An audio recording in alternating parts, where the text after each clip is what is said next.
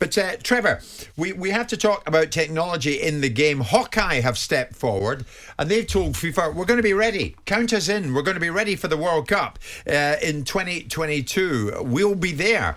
And that is going to be part of the top one of the topics on the agenda today at an IFAB update meeting. Hawkeyes are saying this: the system they've got could be ready for the 2022 World Cup. It sends an instant message to the video assistant referee, VAR, who will then judge whether or not the player detected as being offside is interfering with play. Now, this system that Hawkeye say is pretty darn good tracks 29 points on a player's body and is accurate to distances as small as 4.3 centimetres and is only 0.5 seconds behind the live play. So, Trevor, again, this seems to be rolling on. It's getting better and better. Have we found a solution to the future of offside decisions, or is it just going to reignite the toenail debate? Well, listen, to start with, is this VAR Mark II, or is this a different system completely? It's a good question, isn't it? Because that's what I'd like to know. It's a different system. It's a different system. I think we're happy with the system now. For me, there's a couple of things which I'm not a fan of, which is keeping the flag down. If it's a clear offside, I'd get the flag up because somebody's going to get injured. But if you're evolving it now to a completely new system when we've only just got used to VAR, I'm not sure that's the way forward.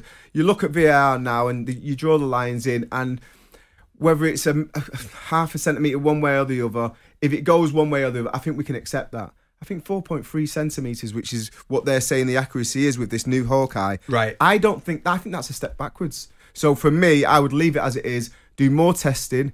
I'm not sure whether the World Cup is a place to do the testing, but do as much testing beforehand and then make sure that all the authorities, all the stakeholders are happy with the technology before you even think about rolling it out. Well, apparently they've been holding trials behind the scenes in the Premier League. But 4.3 centimetres, we're more accurate than that with VAR already. If you see the lines go in there, if there's a couple of centimetres either way, we've got it boxed off. Yeah, I think that the difference is, and what I would like to change is the offside flag.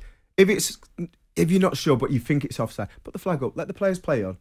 Whereas when you put the flag down, I feel it kills certain players might stop and all of a sudden someone's going to get hurt. What do you think, Simon? Is this progression? It's our understanding that the Champions League clubs have been trialling it behind closed doors, and that it is working. It's going all right. They like what they see. So Hawkeye are saying, employ it. We'll be ready for the World Cup. I mean, VAR is protocol.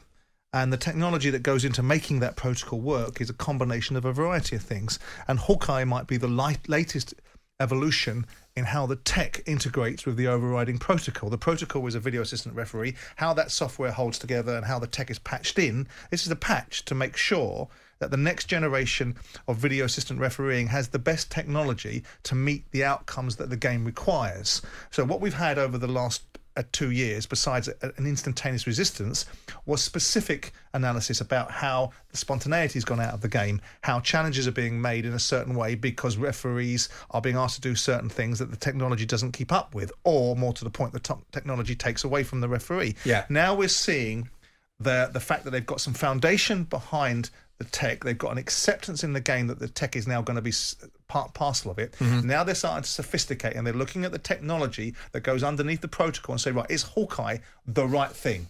We've now looked at it. We've now looked at some of the challenges and the strengths and the weaknesses and opportunities and threats of VAR, and what we think is the technology needs to be quicker, more responsive, and deal with the specific being offside. All the challenges that go with that, the referees, the delay in time, the challenges of moving parts, because Hawkeye in tennis just deals with a tennis ball hitting a line. It's got no moving parts in front of it. Other players and how they're moving and the momentum is going. So now what we're seeing is VAR as a protocol 2.0. And then we'll see VAR 3.0. And if we were standing still saying we've arrived, we know that right now the temperature's gone out a little bit of VAR. We're more focused on the referees being allowed to referee and be able to make objective decisions and the game flowing in a certain way. And we're seeing the lines, and we've all become a little bit more used to it. Yeah. If we'd have started with the lines that we got now 2 years ago, there still would have been uproar. But because we started with a ridiculous principle, we got better. Then people started to accept it. But the thing is, just Simon, an evolution. we've got to a stage now that I think we're all pretty much happy with what's going on. So why change it again? Because, first of all... Why are we chasing perfection? We're not going to get it. First of all, that is the idea that you're trying to remove as much of the error as you possibly can and make it as fit for purpose for broadcasting and for live viewing of the game, so the spontaneity isn't taken out. Second of all, this is Hawkeye making a pitch to FIFA to have their technology embraced under the VAR protocol. Third of all, it's not given they're going to get it. Fourth of all, it's going to be tested in the international tournament. And fifth, the Premier League will look at it and see if it meets the protocol for the VAR system that they want to deploy. Yeah. So I just think this is best in class, which is what we talk about at times. Best in class being put into the mix, and football evolving into a mature business that goes, what's our problems? What's our answer? What's our solution? How do we make sure that things happen and we evolve in an orderly fashion so the next version of VAR is an improvement, not a regression? Okay, so this is online to come in. If it continues to be accepted, Hawkeye are saying, look, we've got this thing. It's looking good. We've got it. It's going to be discussed today at an IFAB update meeting. And FIFA very much are there to be persuaded that this should be adopted at the 2022 World Cup. Should we embrace it? Should we welcome Hawkeye for it? Or should we say no? Look, we've got a system now that is as near as damn it perfect. So why change it again? Simon is saying this Hawkeye situation, correct me if I'm wrong, Simon, is virtually best in class. So why not adopt it? It's making a pitch for it. And if it isn't, then it won't be embraced, will it? They're not going to get it just because they're Hawkeye. They are a decent piece of technology that could enhance the existing framework, and if it doesn't, it'll be thrown out.